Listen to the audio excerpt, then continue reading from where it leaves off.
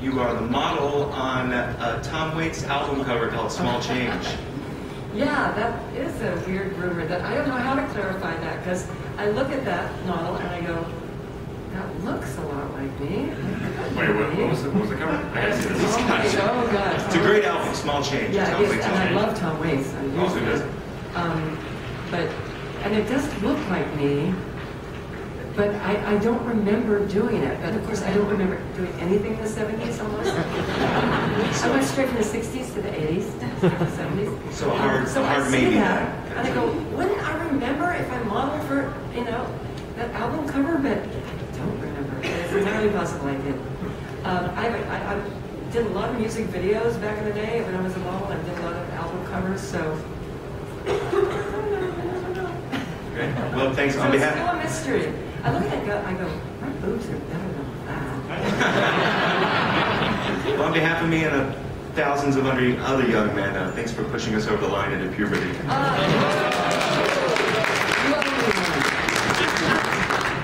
First off, thank you for being a big inspiration for me. I've pretty much been an outcast and I've always loved you. And my question is, what was it like mixing the mind of Elvira with the mind of Richard O'Brien, the creator of our movie picture show? Yeah, on my movie Haunted Hills, right? Yeah, that was so cool. When we did Haunted Hills, we were casting the lead male, and we were going to, a couple of people we were thinking about were Richard Chamberlain and Mick Jagger. Can you believe that? We had both had both of those in, working on getting them in the movie, and for various reasons they couldn't do it. And so somebody mentioned Richard O'Brien from Raleigh. I couldn't even believe it, and he jumped on it, wanted to do it. It was a miracle. And Richard and I love Richard O'Brien. I love Rocky Horror. Oh my God, I can't tell you how many times I went to see the play when Richard was in it, and the movie and everything else. But Richard and I were a little bit like that the whole movie. I had written it, and Richard kept telling me, "Oh no, darling, that part really isn't that good." Like, really? No, darling, they wouldn't do that. They wouldn't say spackle in the 1800s. And I go, I know, but see, that's a comedy thing. And you go, no. So we had a little bit of a headbutting thing, because I think we're both writers and we both have an idea of how the movie should be. But he came off great in the end. I love his character. And we had a really interesting time together in Romania. Very brutal over there. Ooh. So it was great to have him. Obviously working with an idol of mine is very cool. Thank you very much. Thanks. This fall, I did that for last October, 13 Nights of Elvira, which was on Hulu. Hulu Plus now, I think you have to see it on. But it was 13 different movies that I hosted with Charles Band. And we actually are working on doing it again this year. The hard part is getting the movies. Getting the movies that kind of lend themselves, that are bad enough and good enough to kind of lend, be able to do the comedy off of. What was your favorite movie that you did do? In 13 Nights of Elvira, I think The Puppet Master, because I love that movie, Puppet Master, and it was really fun. And, it was funny also, Ginger Dead Man cracked me up, because I got to make also some really bad Gary Busey jokes. Hard time with Gary Busey. I call him Gary Busey. But anyway, we had a joke. I don't know how many people would get this, but my favorite joke in the world that we came up with for that was, if Buddy Holly would have known Gary Busey was playing him in his biopic, he would have crashed the plane himself. What, too soon? Come on! Yeah, I love doing Gingerbread Men, just because there were Gingerbread Men, because there were so many funny jokes. But Charles Band movies they were perfect for Elvira, They're good and a little bit bad. Or a lot of that. And we also did Evil Bong too, which was awesome. Thank you. Yeah, thanks. Side note, we'll have to talk about because Quantity has literally a library of every type of B-rated movie you could ever want to make fun of. I better get together. And we're actually starting to do something like that, and I think the Elvira Awesome. Hey, I just got a job. I wanted to ask about, there's a story that's floated around. I want to see if you could tell us any of the truth of what it was. It relates to when you were working in Las Vegas, that they said that Elvis actually gave you some advice for your career and all. He did. That was true. When I was 17, I was a showgirl in Las Vegas, and Elvis was playing there for the first time at the Las Vegas International Hotel, it was called then. And he came and saw my show, which was called Vive les Girls. And he, kind of a long story, one of the girls in there was dating his money manager and his roadie, Joe Esposito. And Joe invited my friend Jennifer back to Elvis's suite for a party that they were having. And I begged and pleaded and cried to come along with her. And I was able to go. And when I got there, Elvis and I just, it was weird. Elvis kind of like, I guess, I was 17, okay? Anyway, we just started talking and hanging out. He was playing the piano. We were singing together. It was like, I don't know, it went on from maybe 2 in the morning until about 7 or 8 the next morning. And it was amazing, just talking to him about life, about numerology, about spiritualism. It was really weird, talking about his family and my family and what I wanted to do and blah, blah, blah. And he told me to get the hell out of Vegas. He said, you have to quit, you have to get out of here. You cannot live here and be a showgirl. You're too young and don't stay here. I'll come back, you're the youngest showgirl in Vegas now. I'll come back, 30 years from now, you'll be the oldest showgirl in Las Vegas. He said, I really think you can sing.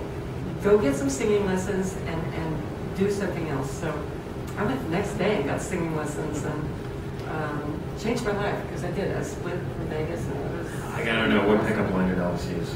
How you doing there? Are you gonna want him? Oh, he didn't have to use that pickup line. Let me tell you, you never have to say a word. I was a huge Elvis fan. My parents were those kind of people who were the nutty Elvis fans that had like a basement full of, like a little mausoleum for Elvis. It was really weird. They could be on some TV show on HBO, Elvis freaks. So I grew up with Elvis. First present I ever got in my life that I ever remember was when I was 5 years old. I got the record of You Ain't Nothing But a Hound Dog. And I had myself dancing to it so spastic, it's beyond belief. I'm like, I know. So it was like rocking out to You Ain't Nothing But a Hound Dog. But I think that might have got me started in the whole show business thing.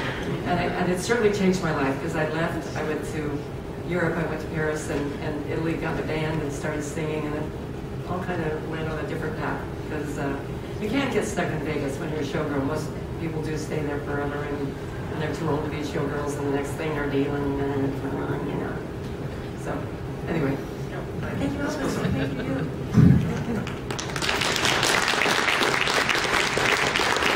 I think I can make out too. What, too soon? What, too late? Good evening. I know it's on stall, but good.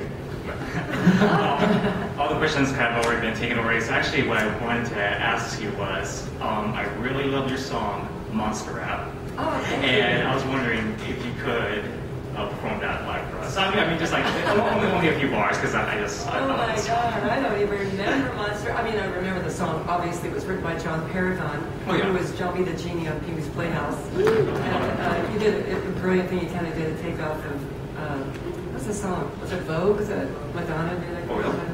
Yeah, listing all the border people. I can't remember. I just did another rap song though. Let's see. Oh my God, do I remember this one? Let's see. Oh yeah. Let me see if I can remember this. It's been a year since I did. Oh yeah. Okay. First things first. Yeah, they're the real ones. No, I'm not gonna let the whole world feel them. You asked to give your pockets stiff and I would throw you down, make you scream and holler, mistress. I used to want a bad wish like this, dropping dead, resurrected just like this. So let's see. Cup of A, cup of B, cup of D. Let's see.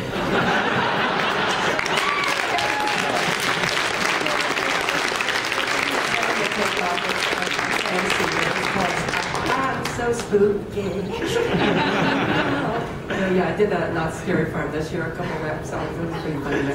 God, I haven't heard Monster Rap in so long.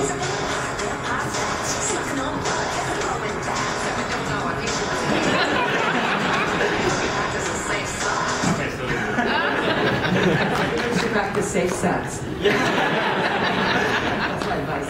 Anyway, thank you. Oh my God, you're stressed. My brain is not working. There you go. I love you. Thank you. Finally, you can get all my wonderful hit songs on, I don't know where you get them, Amazon, I think. Yeah. Elvira.com. comicon.com if you go there. Hi. I was wondering who inspired you or what kickstarted you becoming a feminist and how you incorporated that into your character.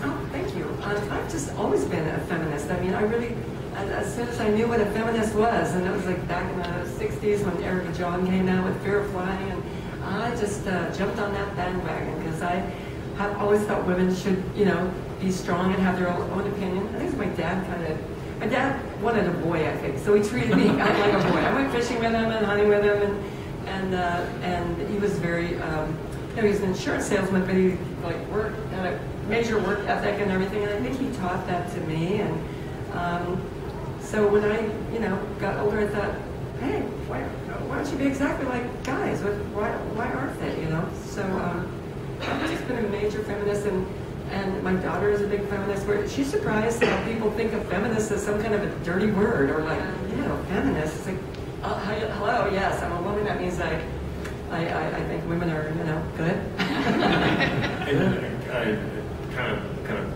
puff you up here.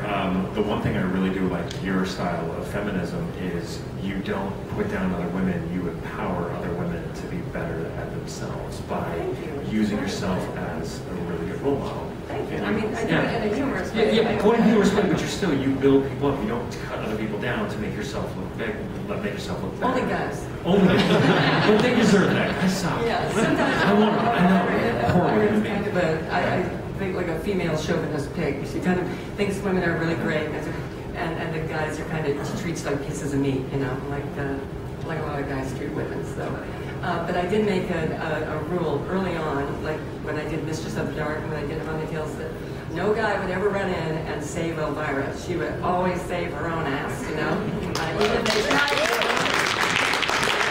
She does it in the most ridiculous way in the world, you know. She still is like, you know, I can do this myself. Yeah. You know.